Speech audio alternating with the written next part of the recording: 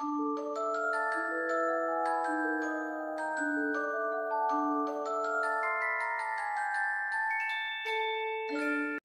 where's the author have it?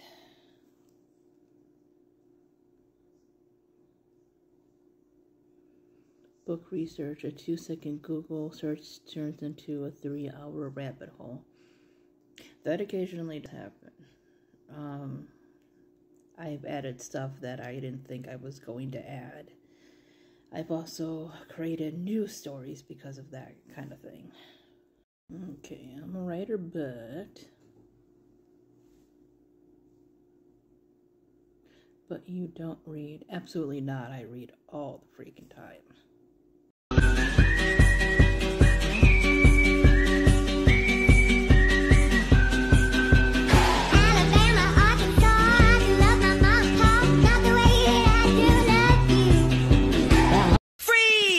Everybody clap your hands.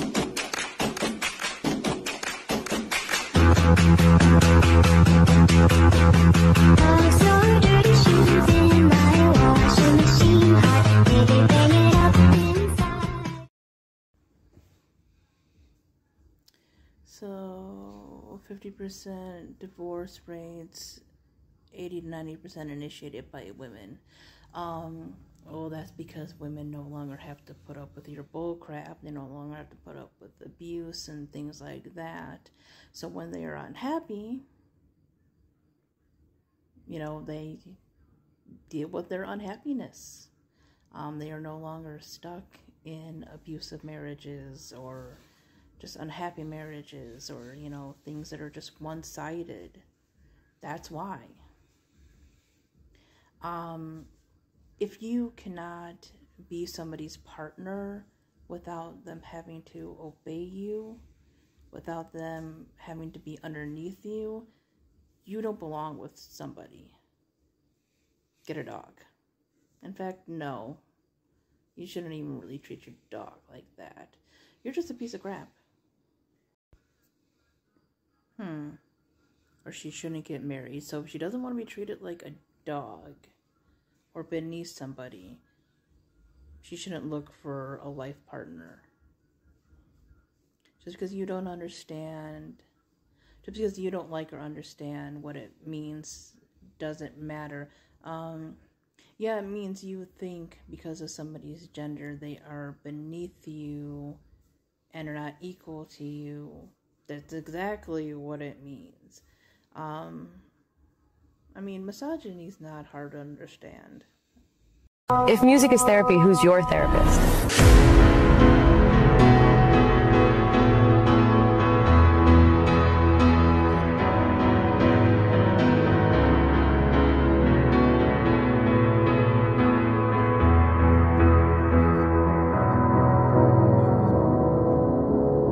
The Constitution protects your right to religion, speech, press, peaceful assembly.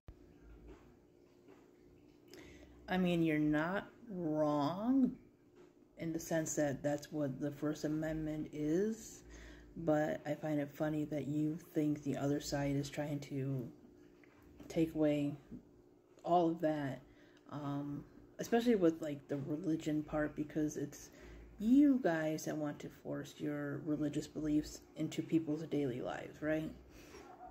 Because like on the last video that we got into a conversation about was about the obedience vow being taken out, you know, for weddings, especially since it was only for women.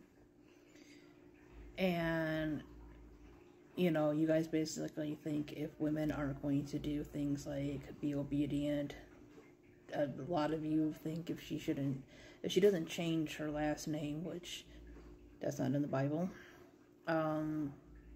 to her husband's last name, she shouldn't be married. A lot of you guys have been against gay marriage. At one time, people, especially religious people, were against interracial marriage. Some people still are against that in 2024. So I just kind of find it funny. It's not the other side that wants to take away freedom. It's not the other side that's banning books, that's, you know, asking if children are old enough to carry pregnancies, asking how many organs a woman can lose before she should terminate a pregnancy that's dangerous. A lot of things. See you guys. It's been a minute since I've done some long form content, and if any of y'all... Wow. Your video basically just proved that your version of Christianity, I say your version because I know many Christians that are not like that at all. It is nothing but hate-filled bullcrap. Yeah, the whole thing about women submitting, still sexist, still misogynistic, whatever you want to call it. Your version of God does not like or respect women, despite the fact that he, she, whatever you want to call it, created them, right? Women are the ones that give birth, that, bring life to the world. But yet they're the ones that are supposed to submit. And I'm not saying the other one should submit. I believe in equal partnership and everything. They're the ones that are supposed to obey. Dude, fuck you. Oh my God. Like, wow. And I never said specifically Christians. When I said you guys, your side, I meant like conservative, like ultra-religious, fundamentalist, conservative, homophobic Christians, not all Christians. And I'm pretty sure you knew exactly what I meant. Yeah, your beliefs just make no fucking sense. Again, the fact that two grown people in a relationship are not equal, one is seen as superior than the other one. Especially one carries life in their body. You have your family because she carried life. Women are expected to bend to the will of men, again, change their name, sometimes change where they live, bear children, their body changes and everything, yet we are seen as the weak ones, the emotional ones, the irrational ones, but yeah, we got to put up with all that. Or at least you think we should, because, men, can't control themselves or their anger and all this other bullshit. So yeah, your beliefs are sexist.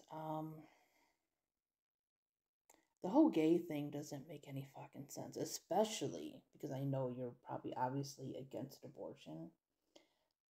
How far you are against it, I don't know, because there are some even in the conservative movements that will make exceptions for like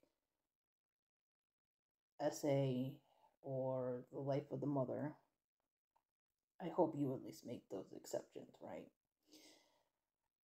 The thing about it is how does a God who created the universe, this mighty, magnificent creator that knows all, that has created all, okay? Considering the fact that we have hungry children in the world, hungry children in the United States of America, right? And there are places that are so overpopulated, right? And, there's people who can't afford to take care of their children, for whatever reason, depending on where they live, how much money they're making, etc. So, God knowing everything, he would know that, right?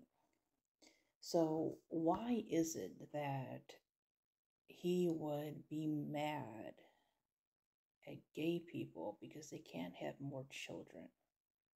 They can't produce children. right? Like 2 men, 2 women, like biologically, they cannot get the other partner pregnant.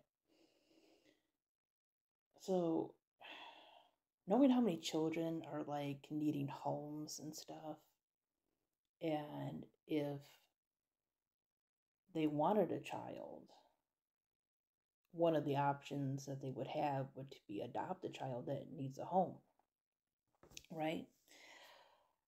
Why would a loving God be against that? Like, why would God hate things like abortion because, as you say, it kills children, knowing that there are children that will go into the foster system or be homeless or whatever, but also hate gay people because they can't put more children into the world where children are homeless and starving? Like the fact that God would be against both abortion and gay people, and especially gay people adopting children, makes no sense. Makes no sense whatsoever.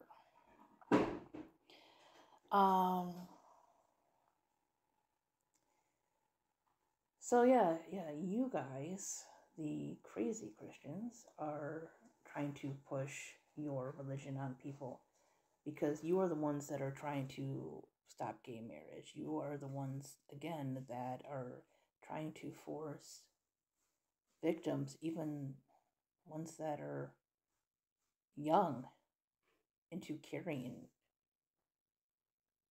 pregnancies that could possibly kill them because, women still die in childbirth sometimes.